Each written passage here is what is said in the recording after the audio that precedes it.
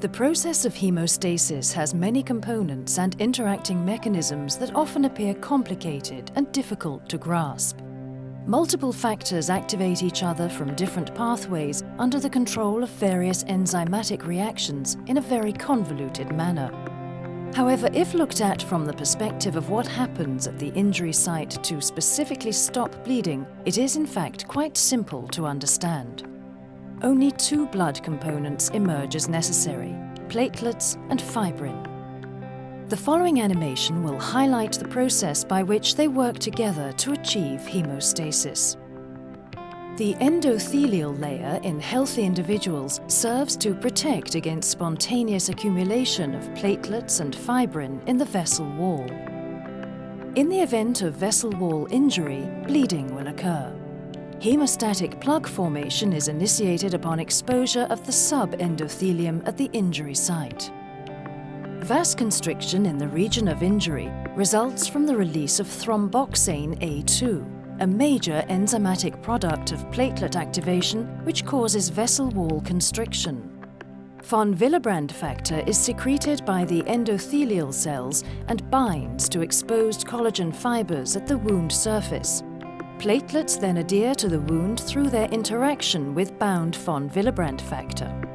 This process constitutes platelet adhesion. Adherent platelets are activated and attract other platelets through a process known as platelet aggregation. Fibrinogen molecules form bridges between adjacent platelets. This forms an aggregate of platelets that occludes the wound and eventually stops bleeding. This unstable primary plug of loosely aggregated platelets must then be consolidated into a more stable plug. This is achieved through the generation of thrombin at the wound site. Free tissue factor released from subendothelial stores and platelets initiates the coagulation cascade with its interaction with activated factor VII. The complex of tissue factor and factor VIIa converts factor X to its active form, factor Xa. Tissue factor VIIa also converts factor IX to its activated form, factor IXA. However, further generation of factor Xa is inhibited by the tissue factor pathway inhibitor. At this point, the amount of factor Xa produced is insufficient to sustain coagulation. Further factor Xa, to allow hemostasis to progress to completion, can now only be generated by the factor IXA pathway. By this stage, though, enough thrombin has been generated by the factor Xa to activate factors 8 and 5, which both act as potent catalysts. Factor 8a increases the capacity of factor 9a to activate factor 10 to 10a many thousand times.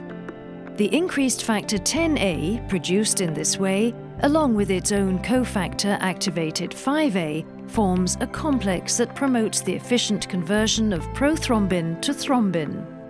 It is thrombin that then allows the conversion of fibrinogen to fibrin. While the process of the coagulation cascade as outlined can be confusing and difficult to retain, it is most important to remember the importance of the final result, fibrin, in wound healing. Fibrin is the biological glue that eventually seals the hemostatic plug and ensures hemostasis. As soon as a small amount of thrombin is formed, the clotting process accelerates and provides more and more thrombin into the wound. At high concentrations, this thrombin quickly converts fibrinogen to fibrin on the surface of the platelet aggregate to stabilize the hemostatic plug. Over the course of the subsequent 7 to 12 days, the process of fibrinolysis dissolves the fibrin in the wound as the site of injury heals, and the cell layer in the vessel wall is restored. Some scar formation occurs, and within a few weeks, the wound is completely healed.